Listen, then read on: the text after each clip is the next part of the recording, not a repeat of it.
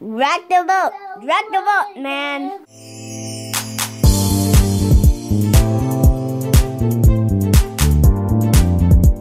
On a scale from 1 to 5, 6. Hey, it's a nice windy Thursday.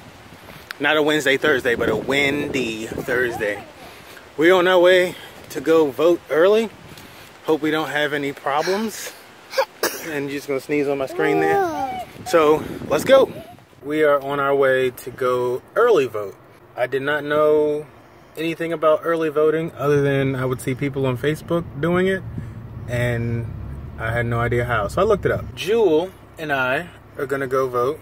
There she is. And so one of the things that resonates with me is something my grandmother who raised me taught me was, you know, there were people who literally died, or just to make it more real, there were people who actually gave their life so that I could vote. Like, they specifically knew that they would probably fight for a cause that they would not see the fruit of, but they knew I would. Years later, they hoped that I would be able to have the right to vote as a black man in America. So yes, for that reason and several others, I will go and cast my vote. But I may not be that happy to vote, but I feel privileged and I feel honored to be able to do that because someone else made a way that I could do that.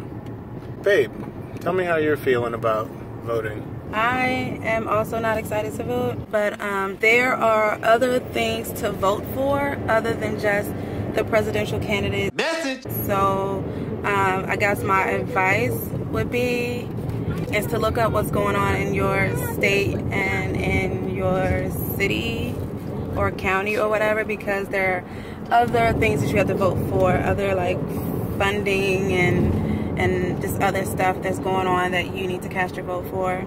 So that's one of the reasons why I'm going. Yeah. I'm glad you brought that up because I don't know about anybody else. I remember my first voting experience. I really thought I was just going to vote for the president. And then they were like, here are 59 other things that we need to know what you want to do with. And I was like, man, this is taking forever. Yeah, that's it. That's the message. Get out and vote. I want to know how I feel. Sure, DJ. How do you feel? Well, I am excited to go. That has nobody gone before. A vote station. A voting station? So everyone go out and vote.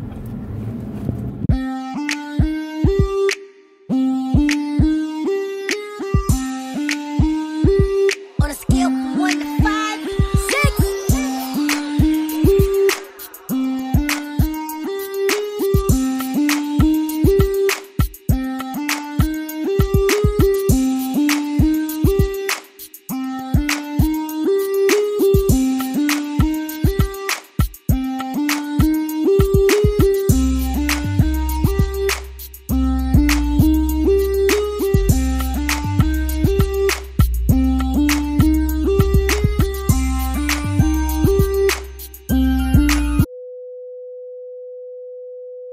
On a scale from 1 to 5, 6.